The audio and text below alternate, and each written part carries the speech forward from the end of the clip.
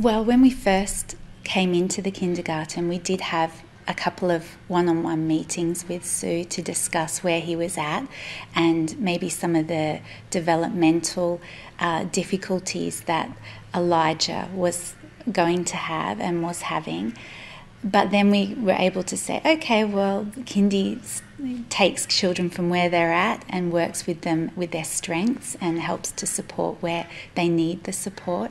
And so it was quite easy working with Sue, organising how we can do that for Elijah.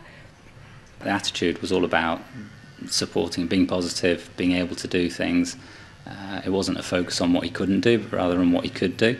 When I met with his parents, we needed to think about the sorts of adjustments that would make his entry into kindergarten successful.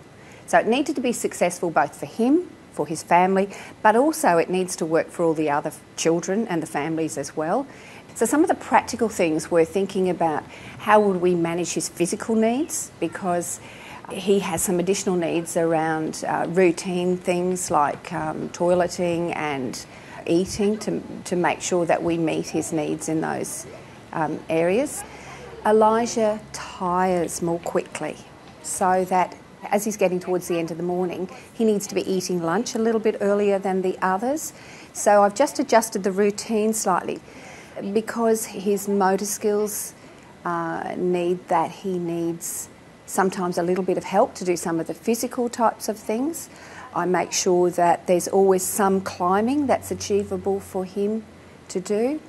I'm also a little bit conscious of not having too many obstacles around on the floor that he has to negotiate. Roly-poly roll. Some of the adjustments that we make are to make sure that Elijah's included in our group activities. So typically in group time we'd be doing things like discussions, talking about what's happening.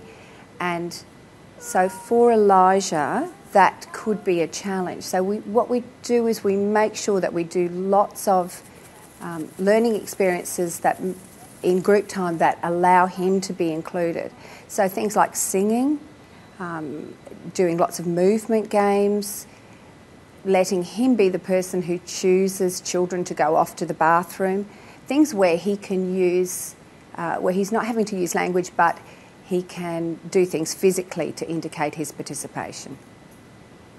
Because what we do all the time is make adjustments for children's individual needs.